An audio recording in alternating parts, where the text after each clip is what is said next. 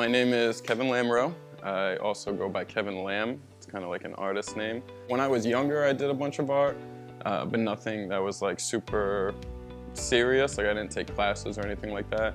And then I sort of strayed away from it for a long time. And then it kind of organically started back up when I was a social worker and was just kind of like starting to take a lot of my work home with me, and I needed some sort of like an outlet. I went to the store and got a bunch of cans of spray paint and some canvases and went home and started just kind of like throwing paint on canvas. It just sort of evolved from that. I found my way into like these art shows. I was like, oh wow, people kind of like my stuff and like they're buying it, and then that kind of gave me confidence to continue to try new things. I originally started with just spray paint, and I've always been like fascinated with graffiti and just like that street art culture. As time went on, like I started making my own stencils, and then after I was doing a bunch of stencils, I was terrified to even pick up a paintbrush for a long time because I was like, that is not my world. Eventually I was able to like pick up a paintbrush, and I was like, I'll try it on a couple of different things. I'm willing to experiment with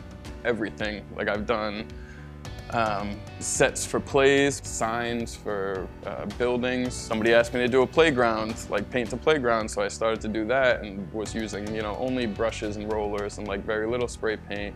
I started to do walls, and people wanted me to paint on different surfaces, so like garage doors and brick walls and inside. And now I'm working at a school, so I paint in the cafeteria with like the art teacher. I love to do collaging too, scrapping from old newspapers or magazines and kind of Mod Podging that on there.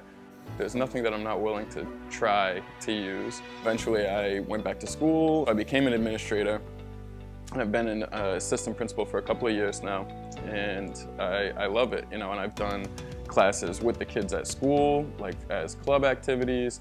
I got a troop of Girl Scouts their painting badge, summer evenings in the park with the Narrows, which has been really awesome to see them bringing in the community of Fall River and offering like a place for people to enjoy music and food and all these different activities that they can do.